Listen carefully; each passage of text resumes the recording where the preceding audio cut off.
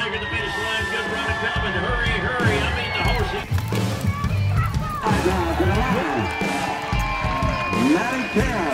This bombshell beauty right here can ride like the wind. She got one more to go.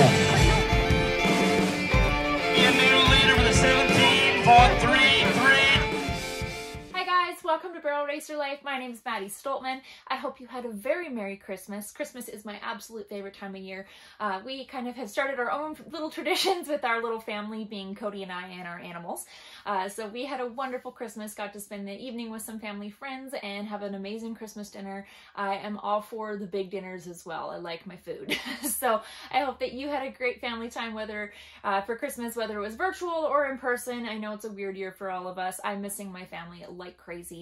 However, of course, right now with all the COVID stuff, there's no crossing the Canadian border. I could technically cross because some people said to me, well, you can go because you're still a Canadian citizen. And yes, I can technically cross into Canada anytime I want. However, there's a 14-day mandatory quarantine and I'd have to quarantine away from my family. So kind of makes it a little bit difficult. But anyways, that aside, I hope you guys had a wonderful Christmas. I know ours was a lot of fun. I'll show you a little bit about our Christmas here. And then of course, got to go do some barrel racing. I've been taking Hot Sauce a lot and him and I are having a ton of fun. It's been really awesome to get to enter him now. I feel like you wait so long for these babies to grow up. So it's been really cool to get to run him. He's the first baby I've ever raised and trained all on my own. Of course, with some help from amazing mentors that have kind of helped me along the way. So I'm very grateful for that. But we're getting there. So I'll show you guys about things here this past week.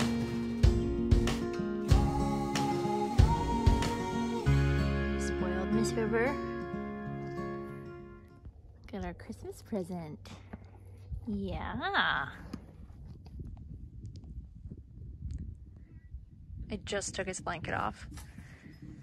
He's trying to paw at it. Bad. Passport, do you want to go for a ride? I just go take a nap, maybe come back later. Yeah, that's helpful. Thanks, buddy. Yeah, gross.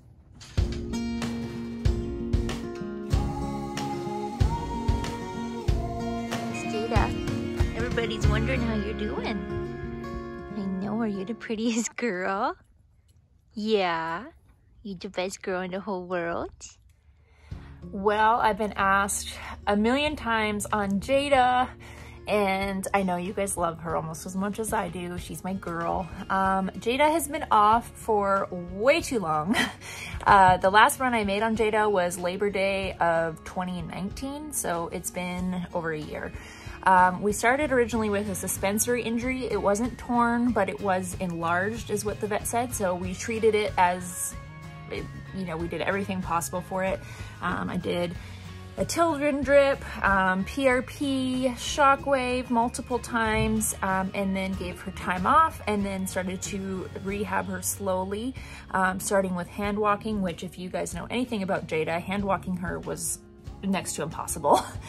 She basically dragged me around. And then I started light riding, started trotting, added more time as, you know, things went on, and monitored it very slowly. However, she just wasn't quite 100%, this time on a different leg. So assessed that. I won't go into tons of detail, but just some things she kind of needed maintenance wise. Did some x-rays, found some things that were going on, dealt with that, and now it looks like her other suspensory is enlarged on the opposite hind leg. So originally it was the left hind, now it's the right hind. I asked my vet, I said, how does this even happen? She's so well cared for. She has really good nutrition. I don't push her harder than she's in shape for.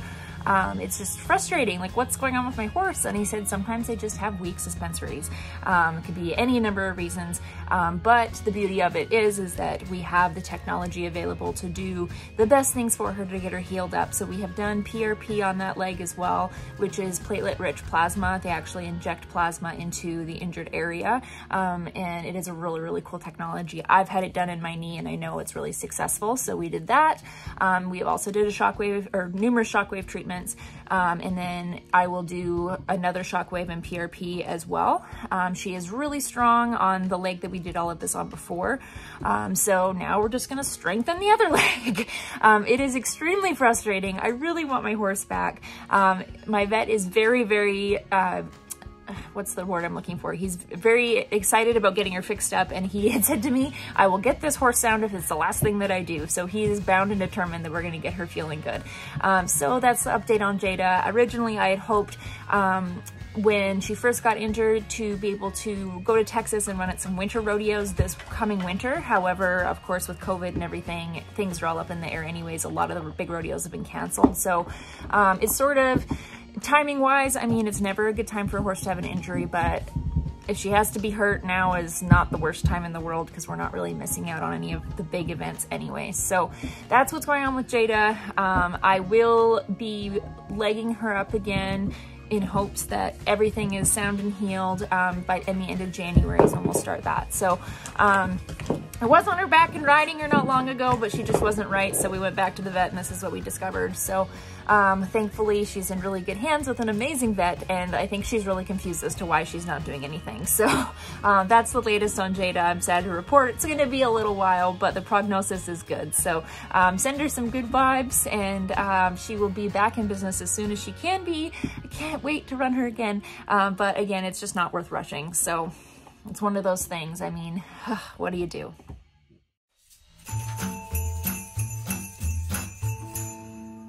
Packing tape. Yep. Okay.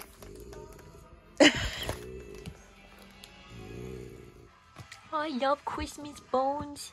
They're so nummy. And how's your greenie? Doing pretty good over there?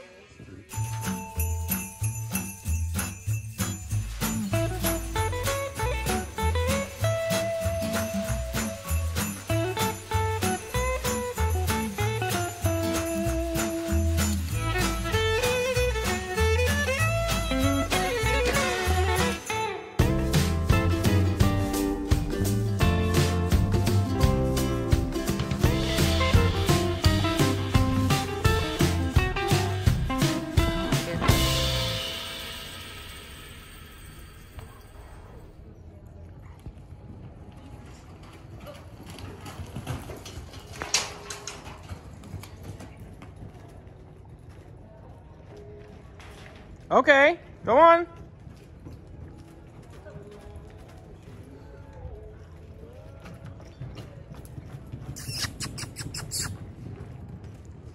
$20,003-20003. All right, so when I circled hot sauce and then turned to go up to the first barrel, he kind of didn't take off, but he definitely went up there a lot faster than we've been going. And I sort of went with him and thought, okay, well, let's just see how this goes. He was not ready to go that fast. I think by the time we got to the first barrel, he realized that. He wasn't bad by any means. We went a stride or so by the first barrel, so definitely showed in our time. He was still a 20. The run I had before that, he was a 20.7. This one, he was a 20.0. So I was like, okay, we're still getting faster. He was rolling pretty quick. So I came home, kind of backed him off a little bit and kind of practice, you know, controlling ourselves to the first barrel because we're just not quite ready to go that fast. And then I did move him up to a different bit as well. I've been riding him in just a short shank little dog bone mouthpiece. It's the first bit that I moved him out of a snaffle into, and I've just kept him in that.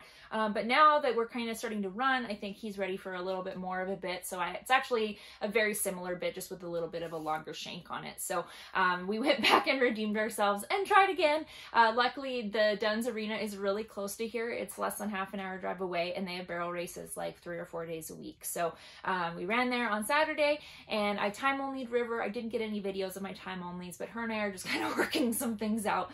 And then I took Hot Sauce back there a few days later.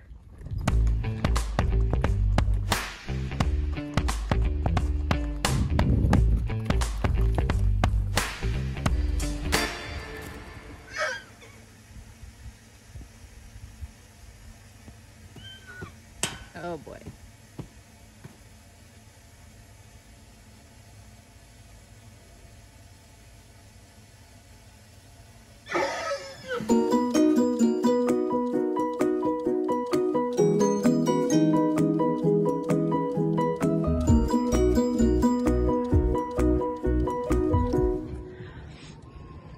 He'll be right back.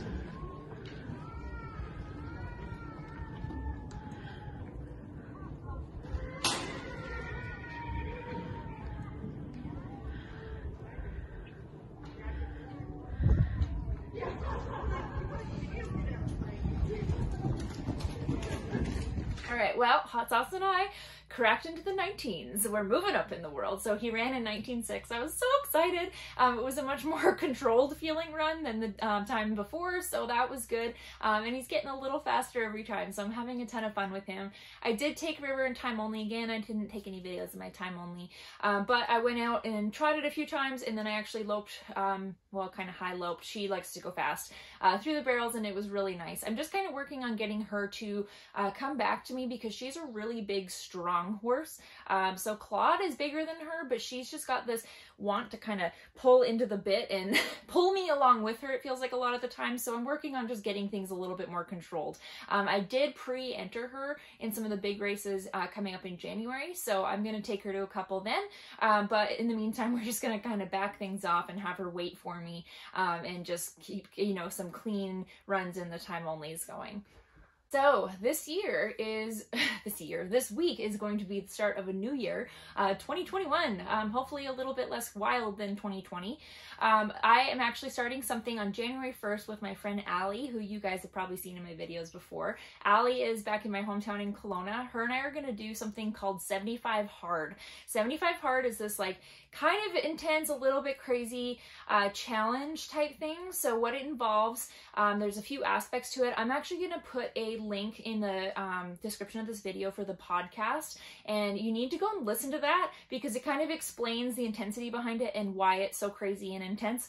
It's more of a mental challenge than physical, although there is physical aspects. So there's 2 workouts, so there's 6 things involved in this challenge. 2 workouts. One has to be outside for 45 minutes. The other one can be something else. It can be indoors for 45 minutes. So 2 workouts a day. You need to drink a gallon of water every day, which is going to be hard for me. I drink a ton of water anyway, but not quite that much. So that's going to be a challenge. You need to follow a diet of some kind. So you get to pick whatever it is you want to follow. I don't really have a goal to lose weight. I actually want to put on a bit more muscle. So I'm not going to follow anything super strict, but what I am going to do is remove sweets. So I'm not going to have any sweets and no alcohol, which is, again, not a super tough thing for me. I'm not really a big drinker. So no alcohol and no sweets, which is the hardest thing because I love cake. So that's the next thing. And then what else do you need to do? You need to take a progress picture every single day.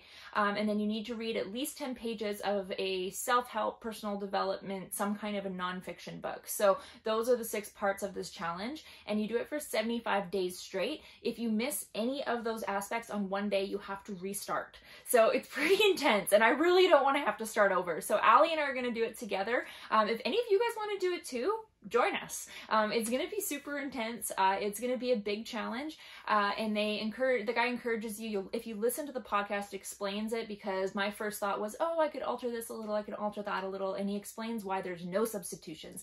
Do it this way, do it for 75 days straight, and you'll be amazed at your results, not just physically, but how proud you'll be of yourself mentally for being able to sustain such a difficult challenge for that long. So that's what Allie and I are doing this coming week. I'm excited, a little scared at the same time. Do you guys have New Year's resolutions or anything? I'm really curious. So share those with me in the comments if you like. But if you want to do 75 Hard with us, we're starting on January 1st. I'm going to need some moral support, so feel free to cheer me on. I'll also document it a little bit on my Instagram because I know it's a pretty intense thing, and maybe that'll offer some encouragement to you guys as well. But anyways, so 75 Hard starting this week. And then, of course, there's a lot of barrel racing coming up this weekend, so I'm going to take Claude to a couple different things, probably take Hot Sauce as well, and then River I would like to enter before the big barrel races, which start, I believe it's the 8th and 9th, 10th of January is when I've entered her in already. So I'll probably take her somewhere before that to get a good run in and just kind of see how our progress is coming along. But anyways, you guys, I really appreciate you watching. I hope you are enjoying my videos, and if you are, please subscribe to my channel.